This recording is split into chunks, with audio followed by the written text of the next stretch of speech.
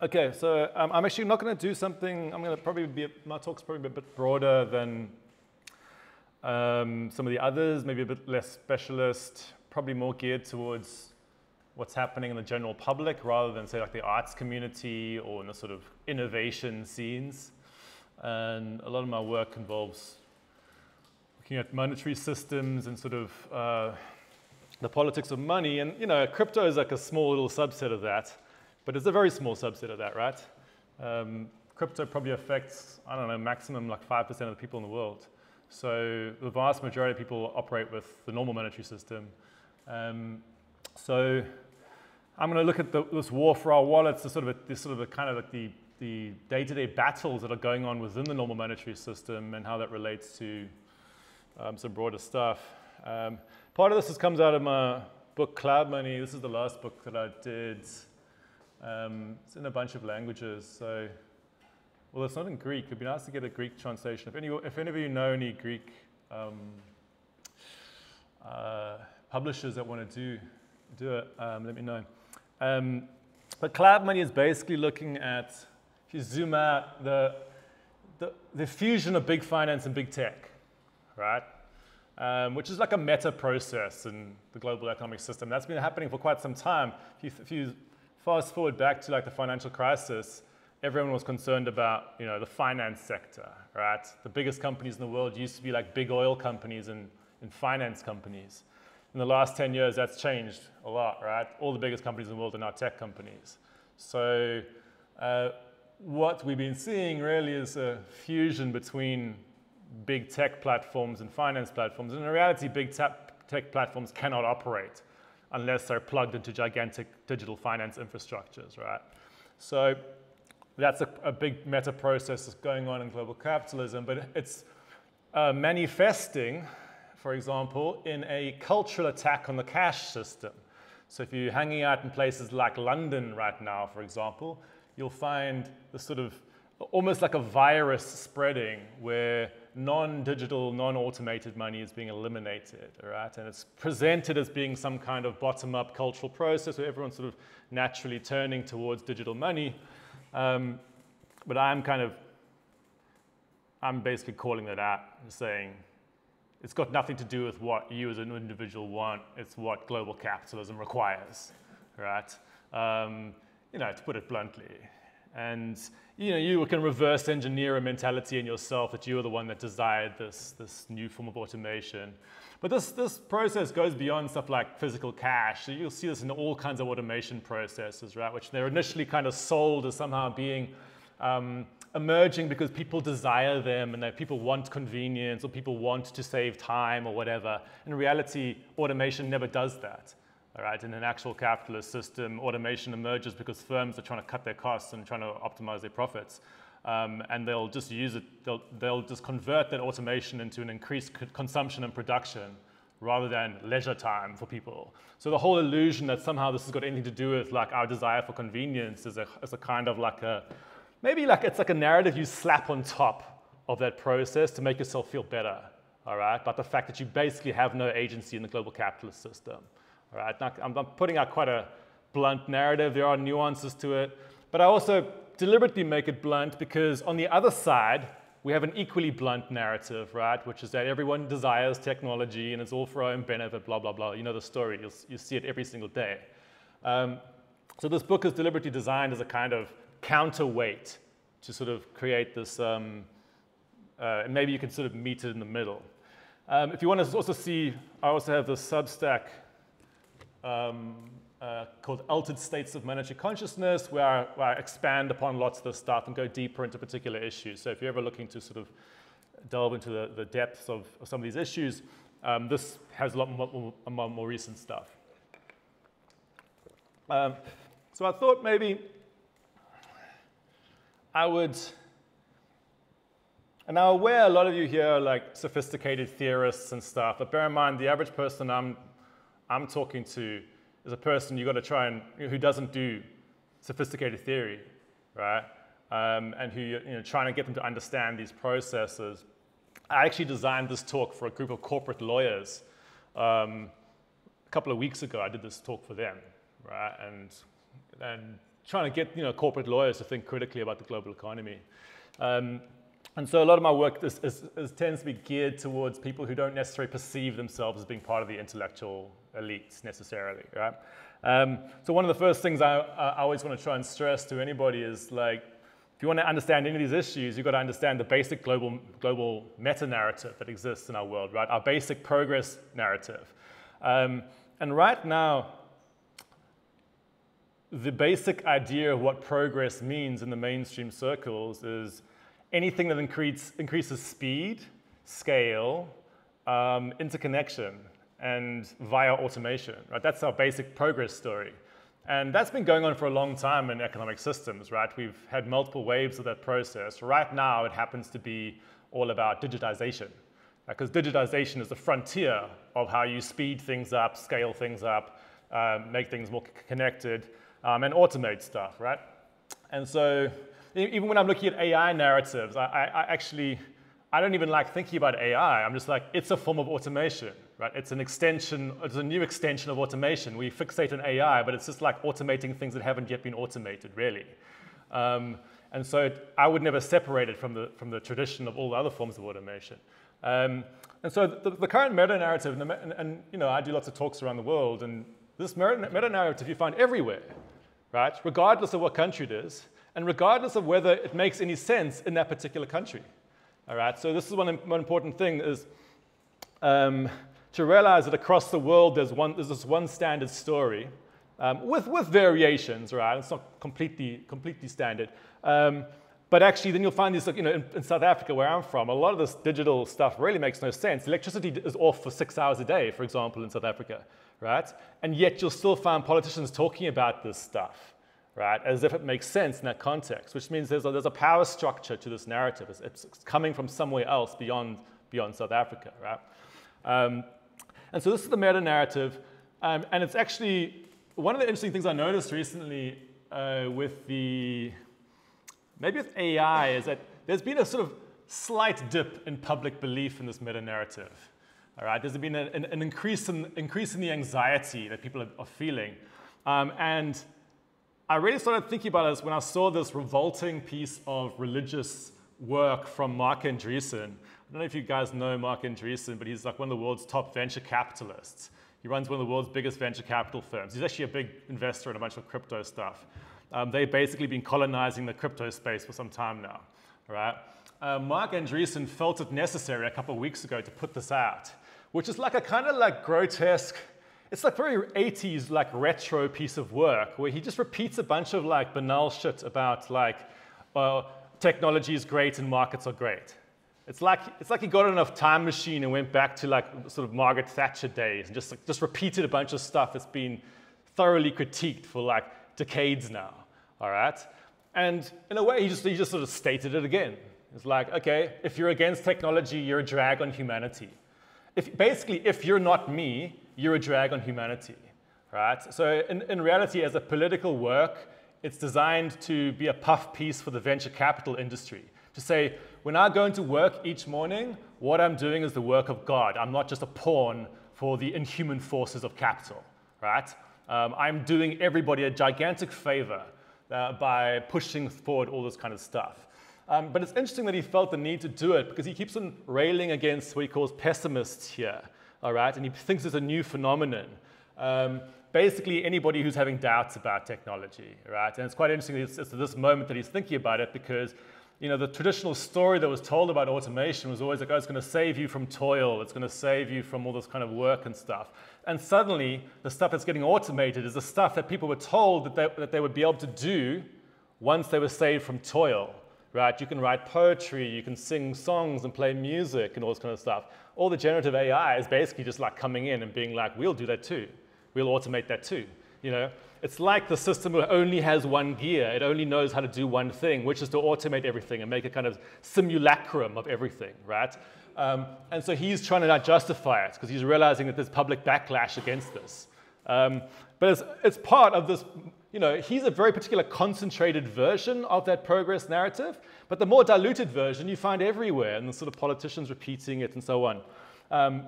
So this is what the sort of like in the mainstream at least, the kind of like, situation we're sitting in, but it generates a whole bunch of sub-narratives as well. This is important when you want to look at how this stuff gets reported on, for example, in the media. So once you've set up the idea that there's this kind of inevitable automation, digitization, expansion, acceleration kind of thing, and that it's a sort of natural and inevitable, it will generate these other narratives by default, right? You'll have what the Silicon Valley version, which is to say, we are the bold adventurers who are pushing this forward. We are leading the way. But then there'll be something like, if you don't want to lead the way, you better keep up, all right? Because we're going without you.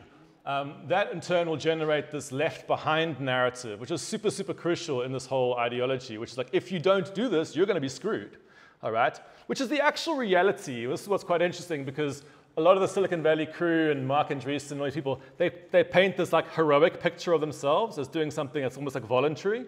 But then there's this like weird thing that they'll then subtly accept, which is like, nobody has any choice in the end, do we? All right? If you don't do it, you're basically fucked, right? And that's what the actual reality is in an actual large-scale system. And the left behind narrative in turn generates an inclusion narrative, which is to say, if the people who've been left behind, we better save them, right? Let's save them. Or alternatively, you can create this delay narrative, which is what the politicians try to do, which is say, oh, well, let's try to slow it down to give people a chance to get on board, because otherwise they'll be left behind and so on. And so you'll find this all over the press when in any kind of these issues that involve automation, right? Within payments, it manifests in a particular way, right? And part of this is to do with the fact, one of the nuances when it comes with payments is that the public in general has a very poor understanding of the monetary system already, okay? So it's going to intersect with this poor understanding of the monetary system. When the sort of meta-narrative collides with those, you get these very bizarre ideas about what's happening to money. So in the public, you'll often have what I just sometimes call it the one type of money illusion, all right? This idea that the British pound or the euro or the dollar is a single currency, okay?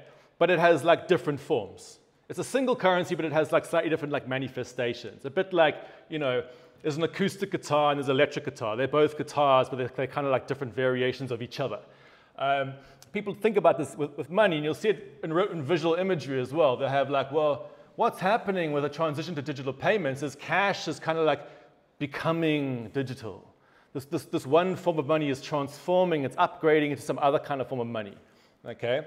And you'll see it in all the visual imagery. It's always about cash flying through wires, cash coming through computers, cash becoming binary code is very common, all right? Implicit in this is the idea that like there's some kind of transubstantiation going on. This thing's becoming, this is upgrading somehow, right? And so this is what you'll get, and then it'll play into this narrative here about this upgrade is inevitable and natural, and you better get on board, you better lead the way, or else you're going to be left behind. And this actually manifests in a lot of this racing imagery, right? You can see here there are a lot of examples of this imagined race towards this thing that's inevitable. Who's winning this race? Who's lagging in this race? You'll find this with AI too. You'll find it with pretty much anything that's going on in the tech scene, right? About these imagined races. Of course, the race will then naturally generate a left behind narrative. Who's being left behind? This is when all the people who are sort of expressing an apparent critique will come in and say, oh, but let's think about the people who are being left behind. And often what they won't do is critique the overarching narrative. They'll basically accept the overarching narrative, but try to say, well, let's sort of help the people who are going to be screwed by it, all right? As you can tell, I really hate this kind of stuff. And a lot of my work is like, how do you like destroy the overarching narrative rather than doing this sort of weak-ass kind of like sort of secondary kind of narrative here. But if you go, for example, in the UK, where there's this huge problem with the sort of implosion of the cash system, these apparently critical sort of like, like Labour politicians, for example, this is the standard thing they'll talk about. Oh, let's help my granddad still uses cash. He's at risk of being excluded. Let us help him, And so this is very, very common. One of the sort of, I sometimes like to use this payments metaphor to try and help people think about this. But one of the if you're applying that sort of meta narrative to monetary systems and then putting a sort of payments metaphor, it's similar to this horse cart versus sports car kind of setup, right? The digital payments industry and all the kind of digital hype people have created this idea that cash is like the horse cart of payments. And bear in mind with that upgrade narrative, if you think about the history of transport, actually, interestingly, the first automobiles in the world used to be called horseless carriages, all right? It was the idea that it was like the same thing, but you've removed some kind of impediment. It's a horseless carriage, right? That became the automobile. But you can see that the kind of imagery, there's like a single set of roads you're using, and there's all these like slow horse carts that are on it, and there's people with sports cars or cars behind them trying to get them to get out of the way, being like, come on, clear out, we need to move ahead into the future. And this is the basic sort of imagery that's being generated by the sort of digital payments industry, but not only the digital payments industry, actually any industry that's trying to sort of present itself as being like the new, as it were, right? And not only this, but it's also, there's a bunch of like value judgments that are then slapped on top of this situation. So it'll be like, it's old, it's inefficient, it's dangerous, right? Versus it's new, it's efficient, it's safe. Okay, this is the standard, Austin, you've hung out at Money 2020. This is like basic standard fare for the entire fintech industry and Money 2020 and everybody who hangs out in that scene. And if like Rishi Sunak, I forgive you. I don't forgive your old boss though, who was one of the architects of this narrative. But it's very, very standard, right? And so you can see why there's lots of people in the public, when you ask them about the cash system, a lot of them actually have a lot of intuitive, actually not, I wouldn't say love, but a lot of intuitive familiarity with the cash system, but increasingly are starting to feel like a sense of shame, like there's something wrong with them. Now, I'm not sure the situation here in Limassol, because this process is unevenly spread across the world, but you'll certainly find in places like London and Amsterdam and many of these places that cultural shame is spreading, right? To be like, there's something wrong with you if you're quote unquote still using cash, right? You're somehow like stuck, right? Attached to this is another narrative, and this is also very common beyond this particular issue around the cash system, which is an imagination of where power lies in the system, in our economic system, okay? This often comes out of mainstream economics as well. A lot of economists would deny this, but in the political use of economics, this is super, super common, all right? So if you're imagining an economy as a gigantic interdependent network, which is how I do imagine economies, it's imagined that the power resides in the little small players, the person who's walking around the street, the so-called consumer, all right? This person who's like sort of making choices. Like there's this idea that the sort of decision-making process in an economy is deferred to all these like small-scale players who are wandering around, all right? And so you'll see, for example, in lots of media reports about the cash, they'll say consumers shift to digital payments. It's like the idea is the agency resides in these small players, and they're the ones who are making this push for this to happen, right? And as you can see, in the sort of center of this picture here, this interdependent structure, I have these like larger nodes, right? Which in my mind are like the corporate sector or the big oligopoly players that exist at the center of all our industries, okay? Pretty much every single industry in the world is dominated by maybe like 5 players, right? I mean, give or take, there's variations depending on where you go. But like almost all industries in large-scale economies are dominated by these huge oligopolies, right? But in the sort of apolitical mindset, what they'll say is that those players simply respond to what consumers demand. It's like they're these passive servants. If the ordinary little person demands something, Google and Apple and the banks and stuff, they all just go and serve those people as if they have no agency or power themselves. They're just responding to the peripheries, all right? Which, of course, is utter bullshit in an actual economy where you have huge amounts of concentrated interests often in the middle, where they're competing with each other to some extent, but they're doing huge amounts of collaboration too. I mean, I used to work in the financial sector in what's called the interbank markets, all right? The interbank markets are basically where these guys collaborate, all right? Because the banks, for example, they do compete with each other, it's true, but they also collaborate heavily, right? That's what the interbank markets are for. They have this like private club where they sit and do deals, and then they eventually go out to the public and then deal with the public, all right?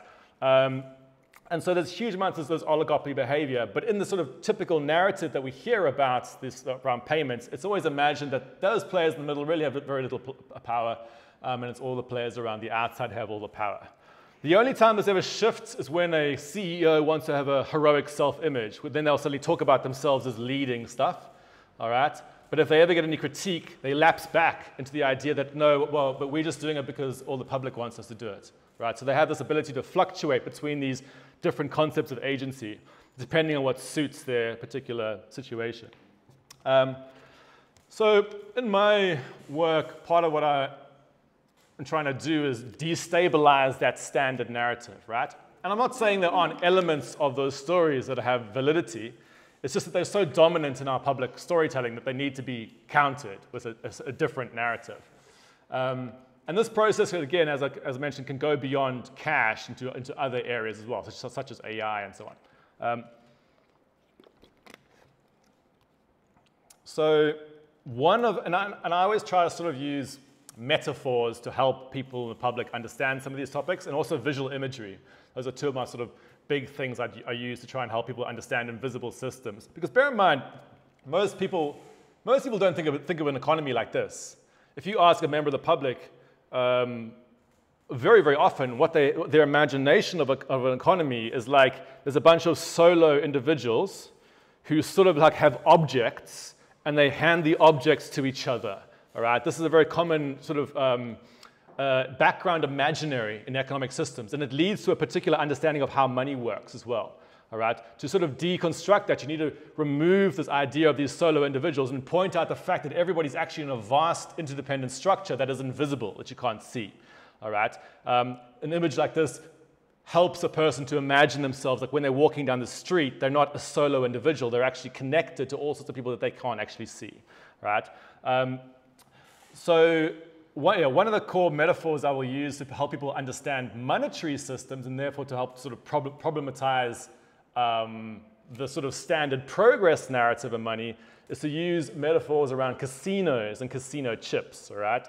And so this can be very, very effective. One thing I want to say about this metaphor is that it's stylized. I think, was it Josh was saying stuff about this, like, who was the box guy who had that thing about all models are incorrect, but some are useful? Yeah. I do a lot of this stuff around being like, what's a useful metaphor to help like jolt somebody out of some complacent belief? And where's the balance between accuracy and usefulness? All right? Lots of academics sit in this realm where they try to go into this minutiae of detail and minutiae of accuracy, but alienate the public in the process. All right? I'm always like trying to find those little sections in between where it's like, what's a usefully accurate, or like accurate enough kind of metaphor? And casino chips for me work when it comes to explaining monetary systems, because it helps a person to understand the different types of money in a society, or the different layers of money. So I ask a person to imagine themselves going to a casino with physical cash, and you pass it over to the cashier in the casino. They take ownership of that cash, and they push out casino chips to you. All right? They issue them out to you. Now, those casino chips that you're holding in a casino are a secondary form of privately issued money that's tethered back to that first form that you handed in, right? But you no longer own the first form, you now own the second form, right? You're holding this casino chip. You can then use it within the confines of the casino, and you can then at a later point exit the casino by redeeming it back for the cash, okay? Most people understand this. Most people can make a distinction. They can see that the two things look different, and they also have different words to describe them, right? The problem with monetary systems is that we don't have that visual imagery, and we also don't have different words. So I use that metaphor to help people understand their bank balance, to say, hey, those units that you see in your bank balance are in fact privately issued digital casino chips pushed out by the banking sector, all right? So when you go to a bank, hand them cash, for example, if that's something you happen to do, there's lots more complex operations that also go on. But like in an old school scenario, you go and hand cash to a bank, and suddenly you see your account credited. That's not them crediting the cash. It's not a record of the cash that they're storing for you.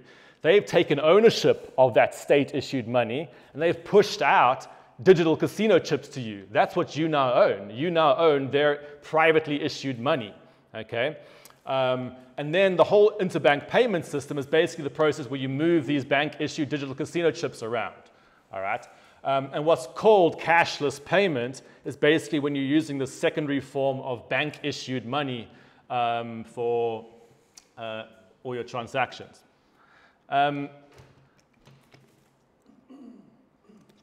I hope that's clear enough. That's a very, there's a lot more stuff going on in monetary systems beyond this here. I'll flick through a couple of my new sort of stylized images that I've been building around this. Because I also want one of the things to do is to try and help people understand the different types of operations going on in a monetary system. And so many people don't understand issuance processes, for example.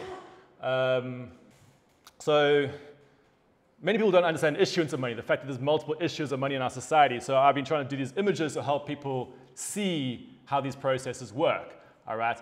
To understand these players here, they have particular, I designed these characters in a story I was doing, in a piece I was doing, right? So don't worry about their names and stuff. It comes from a story. But you know, when the central bank's creating money, at the instruction of, for example, a nation state, it's pushing out money to the banking sector, a sort of first-tier form of money, and then the banking sector pushes out digital casino chips to you, right? So this is like, government money creation. It's a process that happens. But the banking sector itself can do this without the central bank doing anything. So what people sometimes call fractional reserve banking or credit creation of money, is the banking sector just issues out new digital casino chips to people when they come and ask for loans. So you say you want a mortgage, the bank just says, boom, we're going to push out new chips to you. That's it. There's nothing else happens, right? And so huge amounts of the money creation in our system occurs when banks are just pushing out new money in the processes of creating new loans, right? And there's a huge amount of politics to that process because banks essentially get to mobilize whatever part of the economy they want to mobilize by pushing out the second-tier form of money. All right, so if a banking sector says, we want to mobilize the real estate sector rather than, for example, productive enterprise, they can, and they often do, right? They'll be like, we'll push out shit tons of new digital casino chips into the housing market, but if you want to do, for example, renewable energy projects, I don't know, maybe if the government subsidizes our risk, we'll maybe do it for you. But there's all this politics around the fact that they have this power in the monetary system. So that's a huge area. But also, when we're thinking about the monetary system, we're always imagining the transfer processes. We're imagining money that's already being issued, all right, that we then try to pass between ourselves. And this is where the interbank payment system is the sort of, a massive structure that's going on in our world, and the sort of move to a so-called cashless society is this move to this type of structure where you basically, in order to interact with people, you're messaging the banking sector saying, please can you move digital casino chips from my account to somebody else's account, right? Which has a whole bunch of background operations that are going on to do this. But in this process, an enormous amount of power is being transferred to the banking sector, all right? Not only power, but they're getting huge amounts of data, they're getting fees from this, and they're kind of entrenching themselves as the infrastructure for all kinds of interaction in a society. So this is the main digital payment system that exists. And then we can sort of skirt through these last two sections because it's not necessarily crucial for our narrative, but many people don't realize that actually lots of interactions in the monetary system destroy money too, right? So when you're paying back a loan, you're basically handing back those casino chips to the bank saying, take them out of circulation, all right? That's what you're doing. You're destroying money every time you pay back loans. You're destroying money every time you pay tax as well, right? Money's being retired from circulation. So the monetary system has this kind of structure where stuff is being pushed out, it's being moved around, and it's being sucked back in. And these processes are going on all the time. So it's this whole pulsating hierarchical structure. And you'll see later that in the cryptocurrency communities, there's various elements of this that they really hate, all right?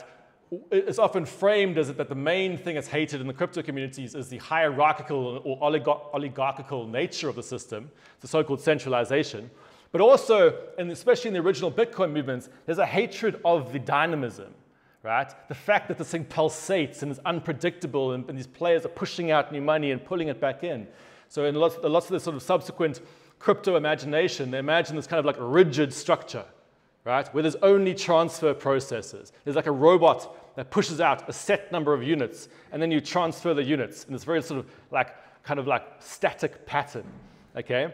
And this is one of the reasons why crypto movements really struggle, because this system is so much more powerful, all right? It like eats crypto easily, all right? Which is why all crypto tokens are priced in this system and treated as commodities within the system, all right? I might not have a chance to do it in this talk, but some of the most interesting cutting-edge stuff in monetary stuff is, in monetary design, is like, how do you create distributed styles of monetary systems that target the hierarchical nature without sacrificing the dynamical nature, all right? And that's where lots of people who are looking at, for example, self-issued credit systems. I think Tara and Josh watched my talk called Zero is the Future of Money, where I talk about these sort of like these new wave rippling credit systems that are trying to use some elements of crypto to keep the dynamism, but whilst sort of flattening the hierarchy. Anyway, I'm digressing here. One of the important things, though, with this structure is that there's a huge industry behind it, right? This is an earlier version of one of these types of pictures that I did.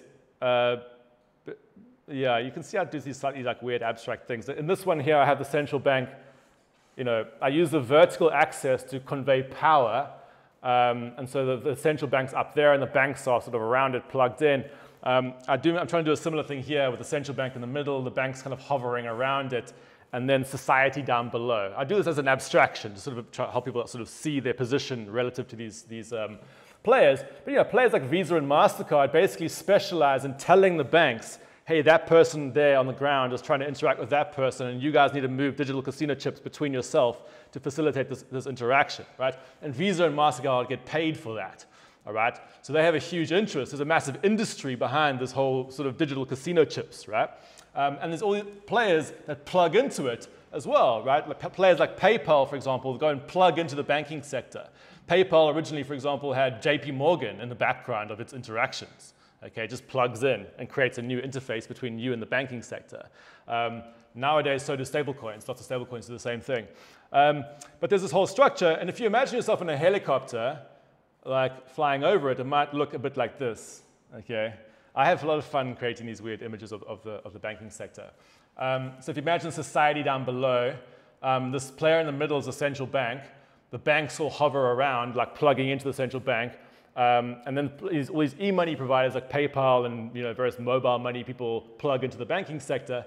And then the cash system is kind of like central bank reserves that have escaped the system in physical form. All right, that's why I've represented them in the same color. Okay, so you have the sort of these layers of the monetary system, but then there's also these different sort of forms of the money system. So the physical form of state money versus the digital form of state money. Okay. One of the things right now, if you're an ordinary person in society, you get to choose between which part of the system you interact with. You could be doing cash transactions, all right? So I just bought a Coca-Cola down in the shop, and now I use cash. If I'd used a card, I would have plugged into the banking sector. That would have also routed via a whole international payment structure as well. This is just a simplified rendition of a national one. I might have used PayPal or something like that, which would have been a third-tier player. One thing I can't do, though, is I can't use the digital reserves of the central bank. That's not accessible to me, all right? Only the banking sector gets to use that between themselves, right? That's the sort of their private thing that they have access to.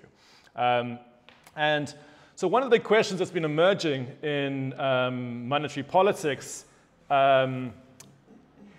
in the context of the implosion of the cash system that's been happening in various places, and we can go into like why that implosion's been happening, there's a financial stability problem that's emerging in the monetary system. If you think about that metaphor of a casino and casino chips, when you go into an ATM, it's actually a little bit like going to the cashier at a casino saying, here's my chip, I'm handing it back to you, give me the cash, and I'm going to leave, right? When you go to an ATM, you're basically taking your digital casino chip, handing it back to the bank, saying eliminate it and release cash for me so I can exit your systems, all right? There's a huge problem that starts to happen if you don't have access to those systems. For example, if the banking sector starts shutting down those ATMs, what they're basically doing is shutting down exits to their system. Imagine going to a casino and not being able to redeem your chips, all right? If you go to the casino cashier and they say, we're no longer going to redeem this for you, all right? Not only is that a kind of like attack on your sort of legal rights, but it's also attack on the actual, your belief probably in that chip itself. You're saying like, what exactly am I holding if it is not redeemable, all right? Back for some sort of foundational form. And this is one of the big things that's starting to emerge. What happens if you can't cash your digital chips? There's legal implications, but there's financial stability problems as well. One of the biggest reasons that people hold on to cash is as a hedge against crises. What happened the early days of COVID, everyone thinks that COVID was caused a massive decline in cash. It's true, COVID caused a massive decline in transactional usage of cash, precisely because people were blocked from using lots of physical interaction. But actually, ATM withdrawals spiked massively when COVID happened, precisely because when there's systemic risk, people want to retreat from the banking sector and go back to the sort of first tier type of money. All right? You see this example also with, for example, hurricanes. Like the Federal Reserve will show that when a hurricane's approaching the US, massive spike in cash withdrawals. Right? People don't want to be exposed to both the actual system infrastructure, but also the actual financial stability risks of banks. So they retreat back to this safe form. So if you no longer have access to cash, there's all these financial stability problems, and this is one of the things that's currently playing into the so-called CBDC debates, which is sometimes called the digital euro or the digital pound, depending on where you're going, right? But basically what those debates are, I don't know if you've encountered these debates, but it's not about introducing a new form of digital money.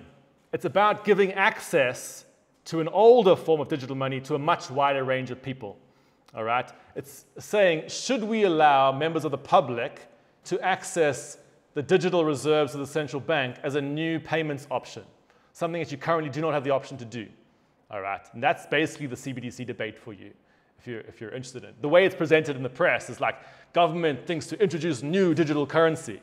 It's not. It's government considers whether to give you access to the central bank or not, to let you into the club or not, all right?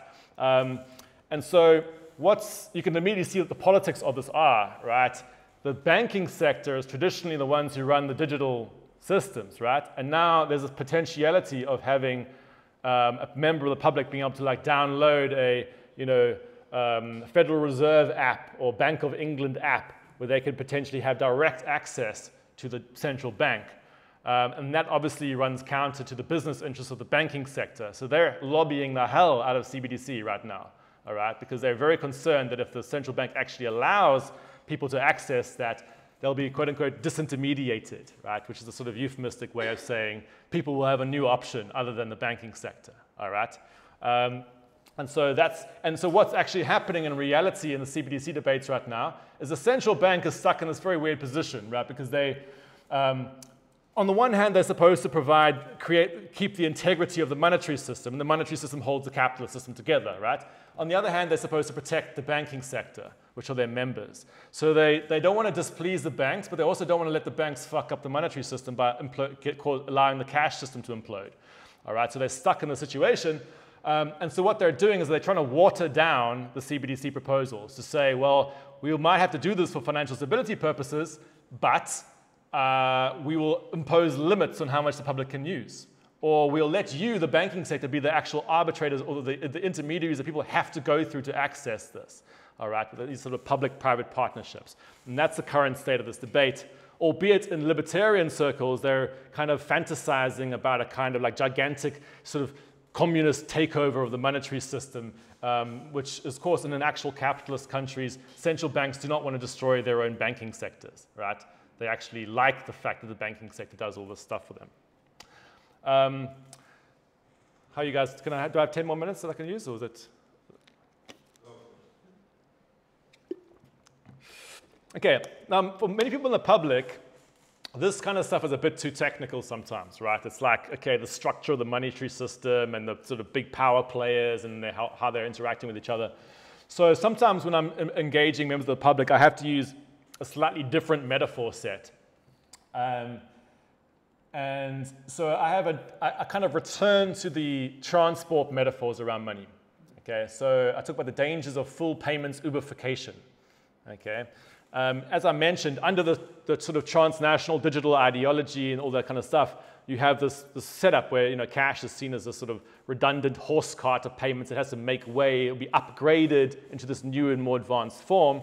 But the easiest way to really mess with this is just to reframe this metaphor like this, right? Cash being the bicycle of payments and cards and apps being the Uber of payments, right? It immediately changes the public perception when you realize this. Because in this old form here, you're like, well, that's naturally negative. And also, I have a sports car, which I am in control of, all right?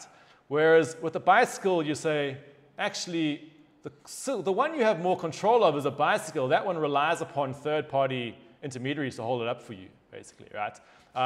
So people understand with transport systems and many systems in general that actually you want diversity in the system, right? And this actually runs contrary to the standard ideology, right? The ideology that we find in the public is like digital everything. But most people, when you take them aside and you say, do you think a system should have a balance of power between different players, they recognize that that's a sound principle, right? That's an important principle of resilience and balance of power. And so they say, I might like the Uber app, I might find it useful in certain contexts, but that does not mean I ask the city to remove the bicycle lanes, am I right? So people can conceptualize, you can hold more than one thing at once. And this is a very, very powerful metaphor to use if you're ever trying to mess with people's conceptions of cash, especially younger people, right? So whenever I was going around with cloud money, I'd have these sort of young journalists who would come and they'd be like, well, but isn't it, I very seldom use cash and da-da-da-da-da. And you sort of, this metaphor comes up and you can sort of just see this the brain kind of the cogs sort of rearranging themselves, being like, oh shit, because that whole kind of perception that newer means better gets fucked up with the bike metaphors, because everyone knows the bicycle is actually a sort of simpler and older form of transport, and yet nowadays it's incredibly modern and progressive, right? Especially in an age of climate change and all this kind of stuff, with digital stress and stuff, people like their bicycles. So I really love using this metaphor to sort of talk about systems more generally and balances of power in systems. So balance of power is the main way I would use to talk about the politics of payment, about how we don't have to reject digital systems, but you've got to keep a balance of power in the system in order to prevent the worst excesses of those systems coming out. Because everybody knows, you might find Uber pleasant right now, but imagine in a thought experiment if Uber was the only way you could travel. That thing very quickly ceases to be convenient and pleasant. It becomes oppressive in that context, right? Actually, Uber's positive side only exists insofar as you don't have to use it, all right? It depends upon there being an outside to it. And it's a good way to frame lots of the payments Uberification. It's true that people might superficially find digital payments to be a kind of convenient thing, but when you have total payments Uberification, that oppression starts to emerge, right? So the balance of power we're talking about is, on the one hand, autonomy versus dependence. So if you got a sort of person on sort of the center of the political spectrum, I'm not talking about a crypto hacker right now, but a person who's just a sort of, in the political center, and you say, do you mind having a moderate degree of dependence on institutions in the society? Most of them say, that's fine, I don't mind being moderately dependent. Do you want to be fully dependent upon institutions? That's a very different story, right? People want to maintain a balance of power between how much they're dependent on things and how much autonomy they have, all right? If you're in the hacker circles, they want full autonomy, but for most people, this is just untenable. It's too much energy to have full autonomy, right? But they want this balance, and you can work with it. And they also have this balance of power between public and private, all right? To say, do you want full private infrastructure or a balance of power between public infrastructure and private infrastructure? And this is the best way to frame payment systems as well in monetary systems. And from this, you can start to derive a whole bunch of other principles that become very reasonable for people when you're talking about the cash system. So one is resilience versus system vulnerability. One of the big things about the cash system is that it stands up when digital systems go down, at least in certain contexts. So one of the sort of metaphors I use to help people understand the politics of this is to talk about, skyscrapers, to say, hey, if you're in a skyscraper, the lift system might look very convenient, but that doesn't mean you want the emergency stairs removed out of the lift, right? The emergency stairs are super crucial. But if you were talking to a property developer, a very short-sighted property developer, they might say, hey, you know, stairs, they're so old school. Nobody uses stairs anymore. Wow, they're so costly. Stairs are so costly to put into a building. All right? This is exactly how the digital payments industry talks about. They always harp on about the cost of cash. Oh, it's so costly to have this infrastructure. Just switch to the new efficient infrastructure. It's a very self-interested, industry-centric narrative for a particular set of power players, right? One of the other really big ones is inclusion versus exclusion. Digital systems, obviously, and this plays back into that sort of narrative I was saying earlier about, you know, the left behind story and the inclusion story, right?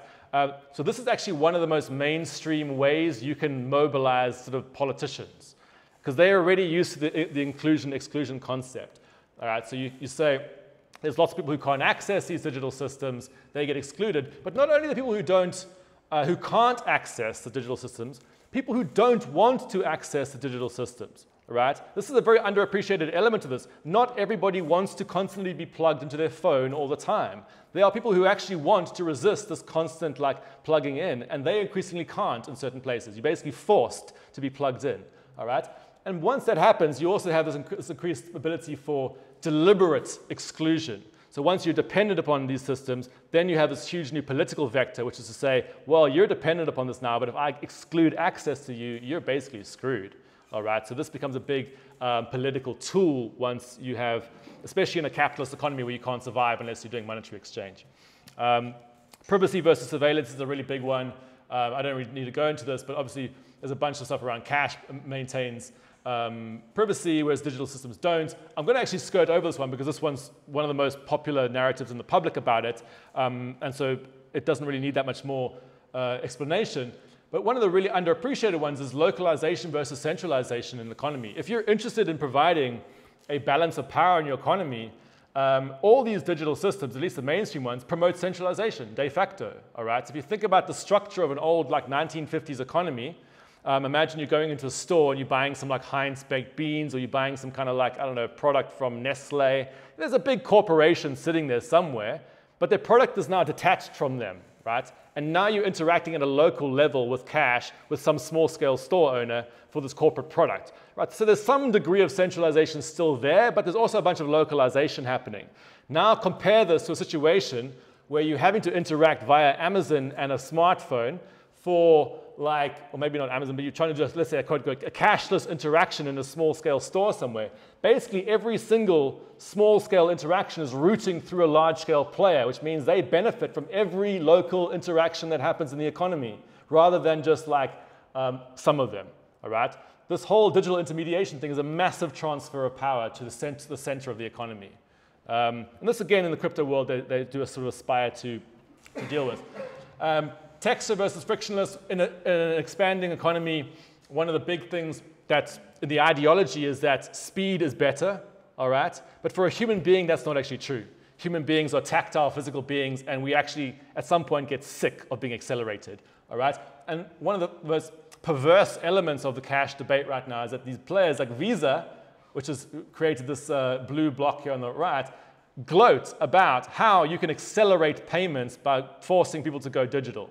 All right, they say, you know, people spend 25 to 30 to 40% more basically with digital payments. This is on their website called The Benefits of Going Cashless, where they're trying to convince small shops to force people to use the digital infrastructure, all right, become dependent upon it. And there's a whole bunch of these studies which basically say human beings don't understand digital payments, right? You actually end up spending so much more money with digital payments than with cash transactions, because with a cash transaction, you have this sort of sense of a sort of movement, or kind of this friction is actually very important for helping you to understand the interaction. I'm kind of rushing a bit right now. I could go into it, but this is one of the big things that's being attacked.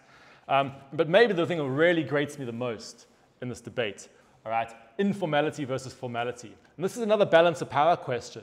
All right? If you live in a totally informal economy, it can be very chaotic. It can be very disempowering.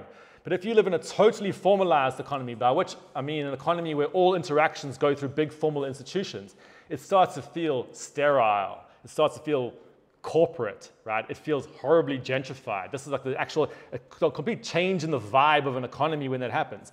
Actually, what people like in an economy is some degree of certainty, some degree of formalization, but not total formalization. Think about all these interactions right here, being able to sell lemonade on the side of the road, having an honesty box for your eggs on a farm, donating money at a church, weddings, people throwing money at the bride, all this kind of stuff. These are all informal interactions, and actually it's a very, very important cultural cultural sphere in the economy, this right to have these sort of small-scale interactions. But basically, the aspiration in most sort of digital innovation rhetoric is this: plug all of this, insert a digital infrastructure between all of this, right? And basically remove all that informal interaction. And you can feel this when you go to so-called cashless stores and sort of areas of London where everything's become turned into this. You actually can feel the structure there, all right? You have the superficial appearance of, they say, like small indie stores and stuff. But in the reality, they're all plugged into the big tech, big finance architectures. And you can like sense it in the difference between those players and, for example, the older forms of informal economy activities that were used to happen in these places that are getting gentrified, all right? So the imagined independence of the independent stores is an illusion, right? The truly independent stores were the ones that were actually not plugged into the structure, okay? So this is the big thing that's going on. I might actually cut it there because I was going to do a whole section on crypto, but I'm probably gone on too long now. So I was going to talk about how the fact that this has now become part of the big AI economy, because obviously AI thrives upon data, and getting data about small-scale economic interactions is a massive part of the digital payment system. So there's a big interconnection now between the AI systems and these digital payment systems. And in the imagination of the crypto world, at least one of the things that was at least in the sort of original concept was to like build a sort of flattened version of this vast kind of automated infrastructure. And one of the problems you find in the crypto world is that, or not necessarily problems, but one of the interesting dynamics of it is that it doesn't actually have a critique of the sort of acceleration and automation processes. It really critiques who controls them, right? So it basically goes along with it, saying we will accept automation. Actually, sometimes in the hyper-libertarian versions, these extreme versions of it, where like everything is turned into some kind of automated tradable commodity. So they'll actually accept that trajectory, but they'll just sort of say, well, we want it in this more distributed fashion. And what I've been trying to push to people is to, that's my fun around Bitcoin, is to sort of think about how do you actually maintain an authentic balance of power, because in the end, all these digital systems, regardless of who controls the digital system, they all have certain affordances and certain features that stand in opposition, collectively in opposition to the non-digital systems, all right? So actually, if you're interested in being truly radical about economic or like monetary systems, you got to think about cash, all right? In a way, it's kind of like expected that you should think about digital money when you're under a digital ideology. It's not actually that radical to imagine a like slightly more decentralized digital architecture. What's authentically interesting to me is like, how do you build a narrative that goes beyond digital hype, right? How do you sort of think outside of that system? And it's going to be especially important in the future where we've got resource shortages, climate change, and actually huge amounts of digital burnout. People are literally starting to feel sick, like actually physically sick from digital systems. And I think it's short-sighted to imagine that the only sort of path ahead is to imagine sort of alternative versions of a digital future, all right? And I think we need to stretch our imagination beyond that. And I will end there. Sorry I had to rush towards the end, but hopefully that gave you a little inkling of what I'm thinking.